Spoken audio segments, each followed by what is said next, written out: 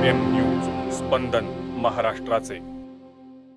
तर अजून एक मोठी बातमी आपल्या समोर येते। नैऋत्य मोसमी वारे म्हणजेच मान्सून हा अंदमानमध्ये दाखल झालाय। हवामान विभागाने वर्तवलेल्या अंदाजानुसार मान्सून हा अंदमानमध्ये आता पोहोचलाय। वाऱ्यांनी दक्षिण अंदमान समुद्र आणि निकोबार बेट इथं हजेरी लावली आहे। दक्षिण बंगालच्या उपसागराचा काही भागापर्यंतचा भाग हा व्यापल्याचंही जाहीर करण्यात आलंय।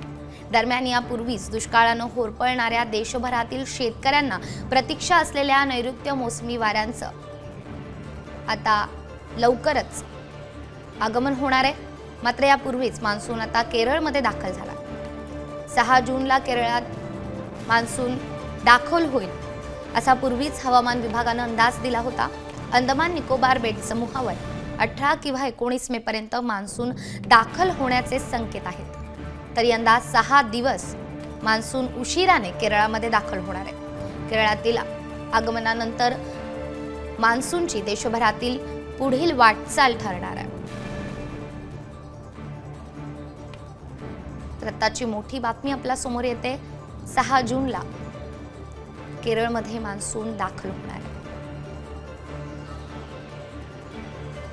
मात्र अंदमानमध्ये मान्सून दाखल झालाय। देशभरामध्ये उष्णतेची लाट पसरलेली आपण सर्वांनीच पाहिलेली आहे। राज्याच्या विविध भागांमध्ये नागरिक उष्णतेने अक्षरशः होरपळून निघाले।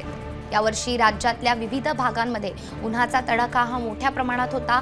त्यामुळे कुठेतरी सर्वांनाच मान्सून लवकरात लवकर दाखल व्हावा याची उत्सुकता लागलेली आहे। त्यातच हवामान विभागाने अंदाज दिलाय केरळमध्ये 6 जूनला मान्सून आगमन करणार आहे।